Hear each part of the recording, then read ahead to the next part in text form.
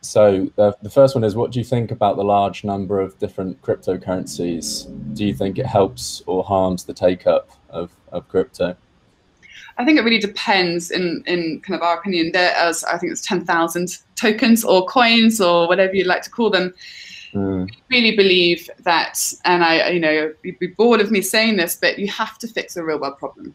If you are just creating a solution to a problem that doesn't exist, there's no real world utility. It is purely then as a market speculation or a personal gain kind of environment, and that's just not where we are, and that's not really our goals. I think that all these meme coins kind of coming out, they are fun, but it does detract away from actually cryptocurrency was designed to bank the unbanked and actually help people. And I think due to the huge mass of cryptocurrencies, the sector's slightly lost its way in what its purpose is and why we're here, and what the huge global potential of cryptocurrency can do to change an individual's lives. Colin, do you have anything to add?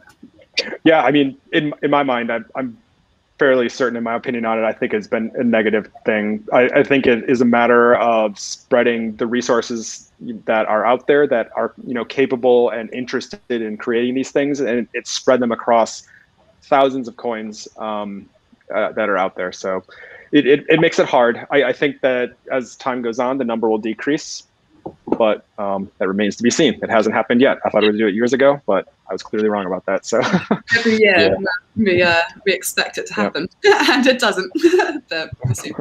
Just as a quick follow-up to that, Colin, I think a while back, because I think you've driven Nano from very much like user needs and business needs, and you focus on that kind of core digital money offering and the problems with that. I think your kind of findings and research, smart contracts themselves, you weren't necessarily seeing a huge amount of need for. Is that correct, or have I misremembered? Yeah, I mean, that's another thing that people ask.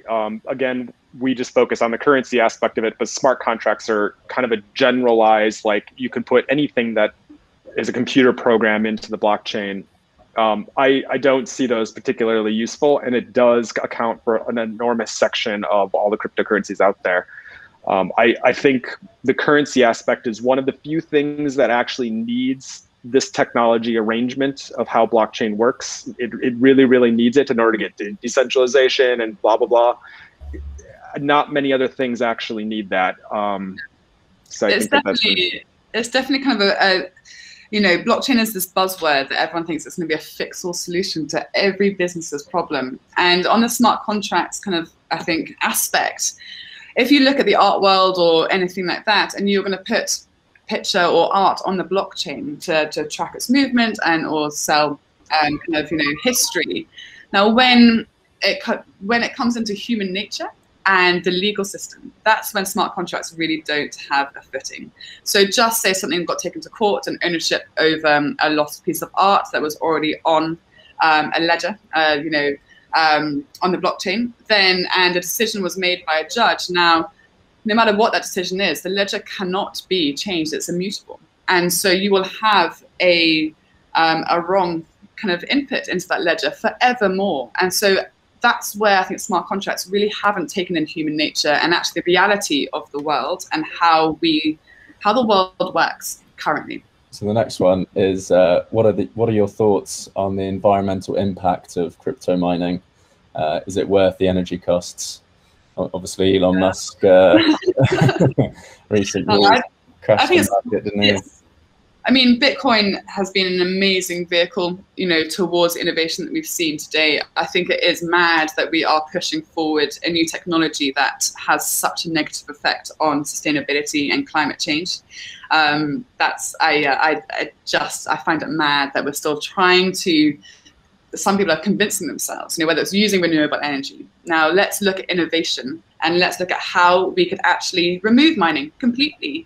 It's been proven to be unnecessary with Nano. And so why does it have to be a requirement of other coins and therefore more energy consumption across the globe?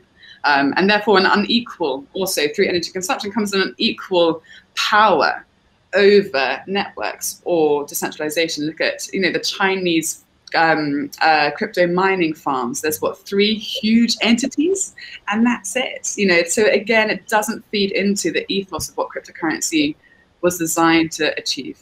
Yeah, I think in my mind that was the second biggest thing that made me embark on Nano in the first place, was I wanted to make some improvements in the digital currency. Fine. I also was thinking that we can't have the future of world currency based on something that is effectively going to burn the world down while it's operating. It's just not possible.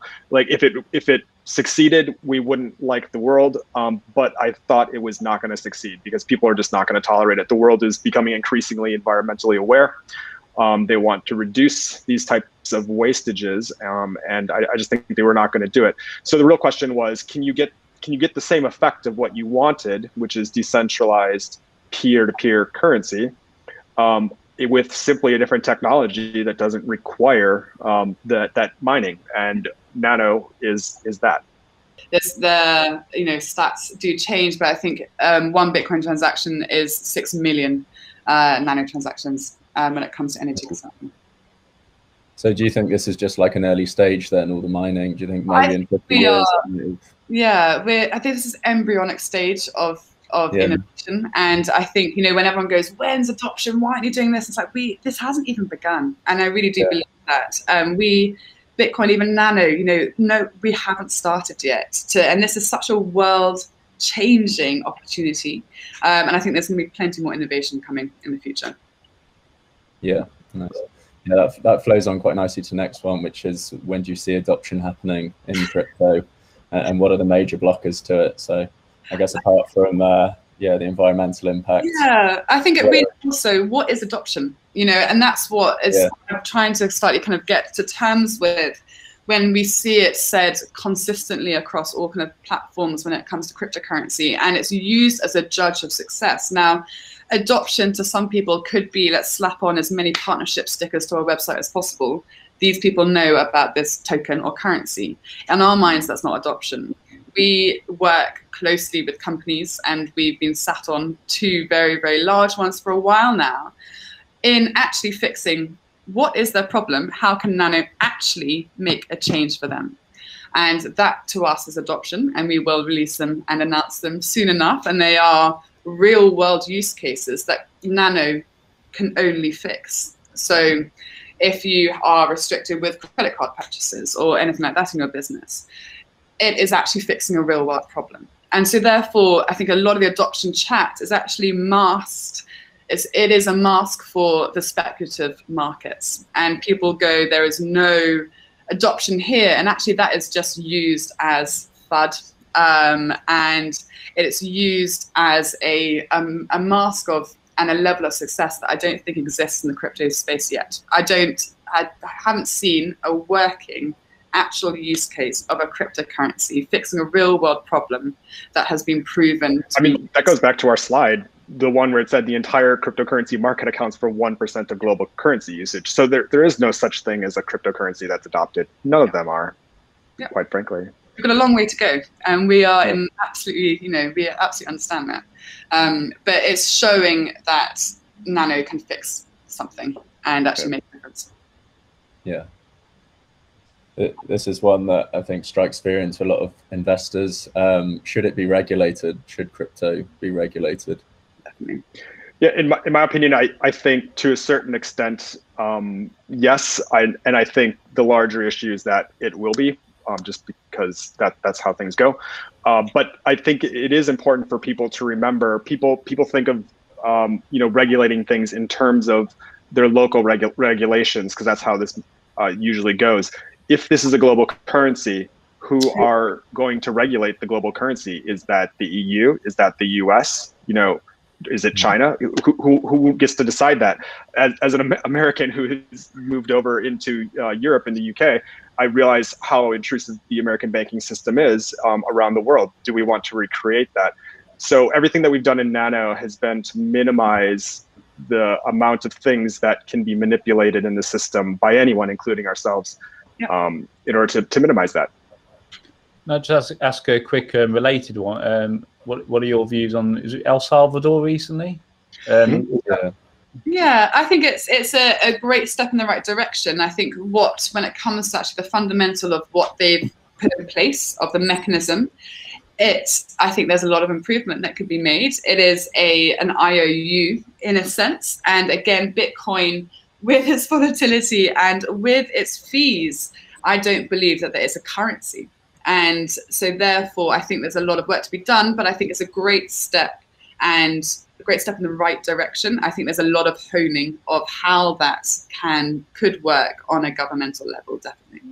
And just for the others in the chat, I could jump on that. So I think, in my opinion, I think it was a little bit premature. I think that's something that would be good down the road. The issue with declaring something legal tender is that elevates it status and legal wise in your country. What legal tender means is that if somebody owes you a debt and somebody gives you legal tender, they cannot refuse it. And what they've just done is basically saying, if I go to a store and I tell them I want to pay in Bitcoin, they have to accept Bitcoin. And I think that might be premature, especially probably in El Salvador. So while it is something, it's a goal, I think maybe it was a little too soon. I don't know. We'll see. I think it's a really good way of putting it. I think the infrastructure, I mean, we but we find it frustrating.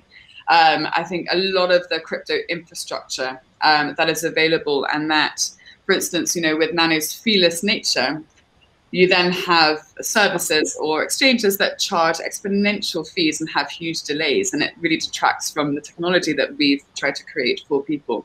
Again, when it comes to infrastructure of El Salvador saying that Bitcoin can be legal tender, I haven't seen a solidified infrastructure that actually benefits the people on the ground, and not actually the government trying to be an Elon Musk Tesla company with storing their own Bitcoin and doing their own market speculation, but legally.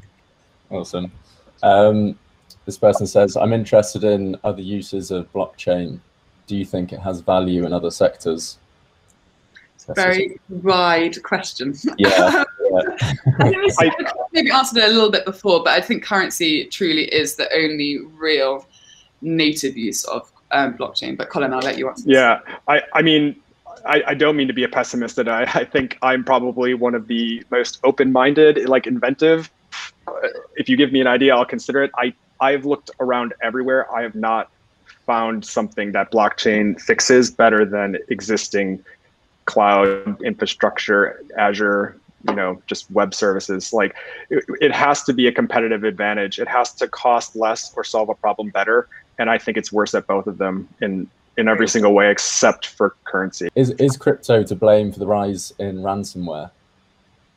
That's an interesting question. That is an interesting question.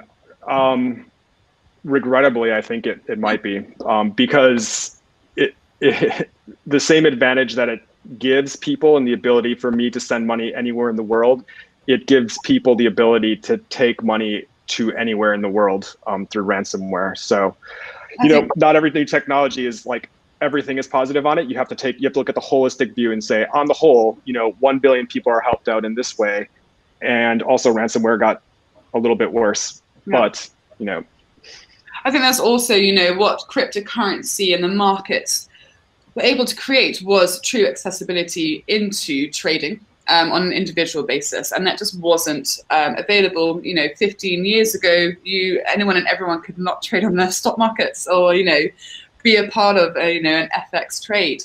Whereas what cryptocurrency did do was enable that to be opened up to everyone. Now, through that, it means that lots of people who have never played the markets or been in markets or been using a financial instrument haven't had maybe the education around the risks and liability, or how the security and your own personal security should work. And therefore that has then obviously snowballed into people taking advantage of that lack of education around financial instruments. Awesome. I think that's well summed up. So yeah, that's the end of the questions. Got a little bit of time to open up to the floor if anyone's got anything buzzing away. Dive in. I've got one. Yeah. So if you haven't got any fees on your transactions, there are no fees for a wallet, then who's paying for the server farms and for your brilliant minds to be kind of working on this? How are you making kind of money to live and money? Yeah, I mean, great question. So when we closed the faucet, our distribution, we kept 5% of the supply, and actually that equated to $700,000. That's it, in Nano. And we are nearly 4 years later, and we have around nearly $3 million dollars in Nano, and that's never taking a profit in. That's never taking any revenue in. We are incredibly streamlined. We are just a very, very hard-working team of around 10 people. And so we are all underpaid and overworked, but we all do it because we really believe that actually what we're doing will change the world in a tangible way. Yeah, I mean, so that's how we're paid. With how kind of our company works, I think we probably we pay payroll, we have hot desks, and that's it. You know, we pay for our servers, but they are minimal. We only, I think we've got about 7 representatives in our network, and the rest are all community run.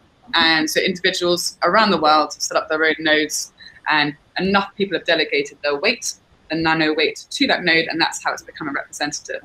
And so that's all community, that's all just individuals or businesses. And our goal eventually is to have larger businesses and commercial entities to actually run their own nodes. And that's beginning to happen right now, which is really exciting. So everyone's securing the network. I've got one for George. You've probably got one of the thickest skins I must know. So being a woman in tech, but you know, in particular crypto, how have you found that? Are you coming to terms? Yeah. Yeah, it's been a journey. I can definitely say that. I mean, when I joined Nano, I think I was the only woman, but in a team of 12. But really, actually, it was just the wider space, the acceptance of anonymity on the internet, and then you mix that with finance, and you get a really beautiful coordination, I guess, of people that don't have any accountability on the internet. I've definitely struggled, for sure. And my kind of what I really want to achieve is to make sure that no one else in this space has to go through what I've been through. I think there's a lot of insecurity online, and I think that is a huge vehicle towards how others treat some. So kind of moving forward, you know, being a director and having risen up kind of through the ranks of Nano, the support of a lot of the community members, and now we are nearly a 50% gender team, which is great in this space. And then we really want to basically shine a light on women. We are here, and it's the visibility issue. I was just going to say, if I can just add to that, it's not limited to crypto at all. I think it's still, in fact, I was talking to someone about it today, you know, working from home. It seems like women have become ever more invisible. Yeah. Especially in an environment where people don't have cameras on and things like that. And it's certainly no easier trying to get heard in this new ways of working. I really want to find some more female developers. We've had one female CV when we have got hundreds of thousands in for every job that we've ever put out.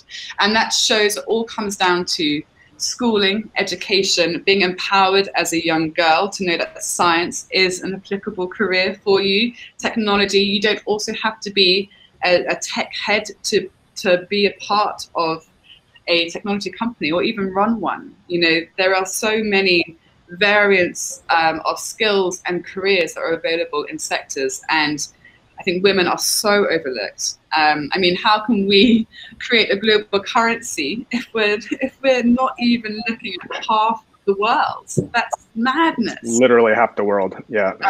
And yet it's really accepted, especially in the crypto world and especially in the incumbent financial world. It's systemic in you know, a multitude of industries, but it's up to us and all of us, men and women, to change that, and that starts on the ground. Awesome. All right, well, I think that wraps everything up. Thank you so much for the talk. It was so interesting. I think everyone loved it. Yeah, we'd love to have you back again when.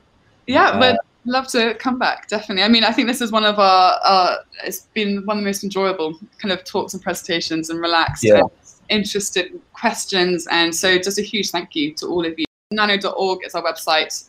You'll find all our kind of social platforms there. Reddit is a very, very engaged community for us. So you'll see lots of innovative ideas if you're interested.